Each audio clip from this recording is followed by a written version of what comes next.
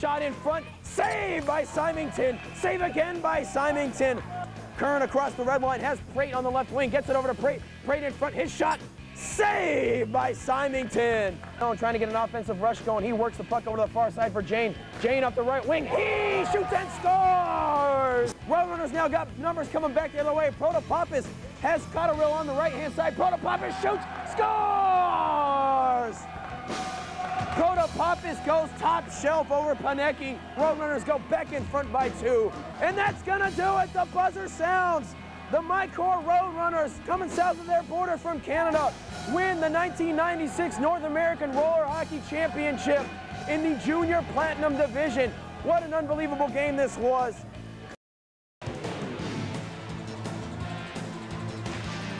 We have the Toronto Tigers versus the Toronto Tornado. Yes, an all-Toronto matchup. Women's coach Ken Dufton came into this tournament with the hopes of winning a championship title. He has already accomplished that goal. How, you may ask, when the championship game is just underway? Well, let me tell you, he is the coach of both these teams, the Tornado and the Tigers. Turk now coming back the other way. She's got a 2-on-1 if she hurries. She gives the puck up to Dosser. Dosser now back to Turk. Turk in front, back to Dosser. She shoots and scores! Play broken up by the second defender. Coming all the way back now on the breakaway is Ursula May. She skates all the way and leaves the puck in front for Christina Sorbera. She shoots and scores! Hi, and welcome to Chandler, Arizona. I'm Grey Stenhouse, and this is the Chandler Sports Spectrum, known to many as the Machine Shop. Now, how did this nickname come about? Well, as one of the premier roller hockey facilities in the entire country, the Spectrum is not only host to some of the biggest roller hockey tournaments in the world, but it also serves as the home rink for Team Gear. Tiffany Owens able to track down the loose puck, bouncing in the crease. Gauthier now trying to clear along the far side, able to do so. Skating all the way to Scott Swinson. He goes right in front for Marquez, who shoots and scores. Swinson to Marquez on the one-timer, and Team Shoregrip right back in this game. Puck now comes near side for Wischenbaumer. Wischenbaumer now, he fires a shot in and scores! Wischenbaumer from way downtown, bang! Puck on the near side for Herber, he fires one in front, saved by Webb. Loose puck now in the slot, nobody can come out with it. Puck is finally cleared all the way back in the Viking zone. It's going to be chased down there by Wischenbaumer. He better hurry. We're inside of 10 seconds left to go. Coming in the slot now is Desjardins. He shoots. Oh, a beautiful sprawled out diving defensive stop by Team Easton's Chip Kenyon. I don't believe it. Stopping the last possible chance for the Franklin Lebeda Vikings. What a play, sacrificing his body for the team. Team Easton wins the game 4-3. They are your 1996 North American Roller Hockey Champions in the Men's Senior Platinum Division. As many roller hockey fans know, Team Gear is one of the premier tournament teams in the entire world, competing against some of the best gold and platinum level competition the sport has to offer. Over the last 18 months, our broadcast team has been following Team Gear around the country. We've got footage from some of the best roller hockey teams and players from around the world, so stick around. Sun Devils fall in the Pac-10 tournament opener. From the Blaze 1260 AM Sports Desk, I'm Grey Stenhouse. ASU fell to the Washington Huskies 59-51 at the Staples Center in the first round of the Pac-10 basketball tournament.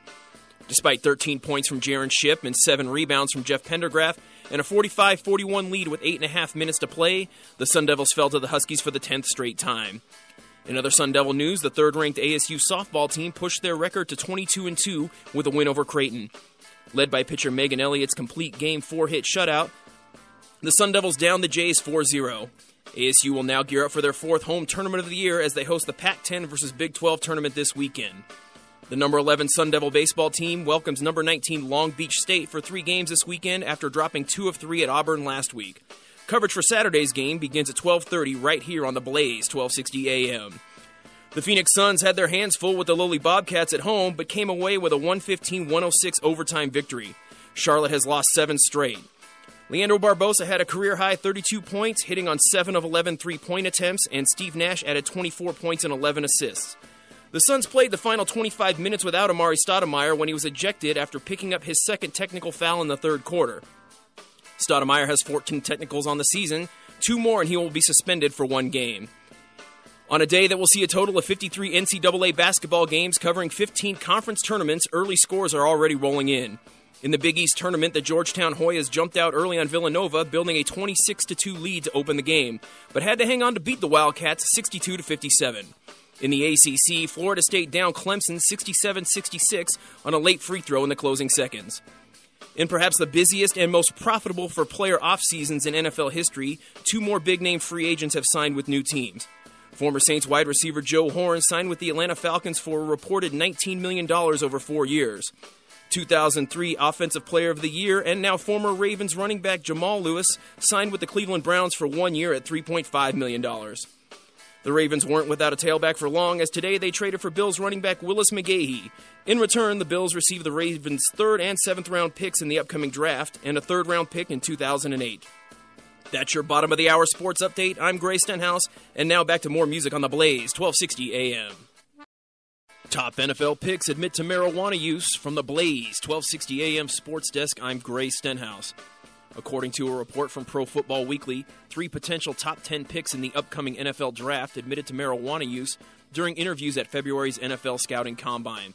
Georgia Tech wide receiver Calvin Johnson, Clemson defensive end Gaines Adams, and Louisville defensive tackle Amobe Okoye, according to multiple sources who've watched the interviews, all admitted to using marijuana. It's too early to say what effect, if any, the report will have on the player's draft status.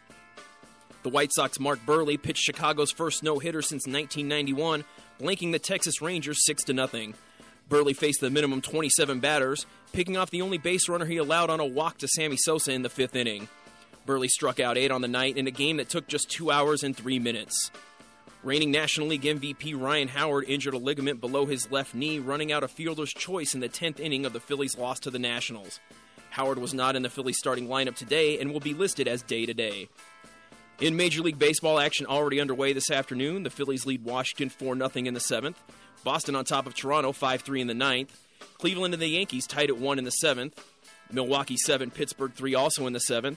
And the Dodgers and Rockies are scoreless in the 2nd. First pitch for the Diamondbacks and the Padres is just minutes away. The 7th-ranked Sun Devil softball team won its biggest game of the season, rallying for a 6-3 win over 3rd-ranked in-state rival Arizona. ASU pitcher Katie Burkhart struck out 13, allowing just 2 hits, and Mindy Cowles hit a 2-run homer, helping push the Sun Devils' record to 40-10 overall and 6-3 in the Pac-10. The 10th-ranked ASU baseball team welcomes Louisiana Lafayette for a 3-game series beginning on Friday night at Packard Stadium. Tune into the Blaze, 1260 AM, starting at 6:45 for all your pregame and coverage of every pitch. The Phoenix Suns had to wait until last night to find out their first-round playoff opponent. The Lakers' 117-106 win over the Kings set them up for a first-round rematch with the Suns. Last season, the Suns came back from a 3-1 deficit to beat the Lakers in 7. The series gets underway Sunday at noon. Other first-round Western Conference playoff matchups include Dallas and Golden State, who ended a 13-year playoff drought with a win in Portland, San Antonio and Denver, and Houston versus Utah. Over in the Eastern Conference, the number 1 seed Pistons take on the Magic, Cleveland faces Washington, the Raptors battle New Jersey, and the Bulls take on the Heat. The NBA playoffs get underway on Saturday. That's your bottom of the hour sports update. I'm Grey Stenhouse, and now back to more music on the Blaze, 1260 AM. Spinners! Arizona State disc golfers, have you been searching for a pro shop that carries more than just a few used discs? Look no further. Spinners! Your ultimate one-stop shop for all your disc golfing needs. We carry a huge assortment of discs, bags, baskets, shirts, and hats from all the top brands. Innova, Discraft, Lightning, Millennium, Ching, and more. Spinners! Located just minutes from the ASU campus at the southeast corner of McDowell and Roosevelt, just above the 10th hole of the Shelley Sharp Memorial Disc Golf Course. Spinners!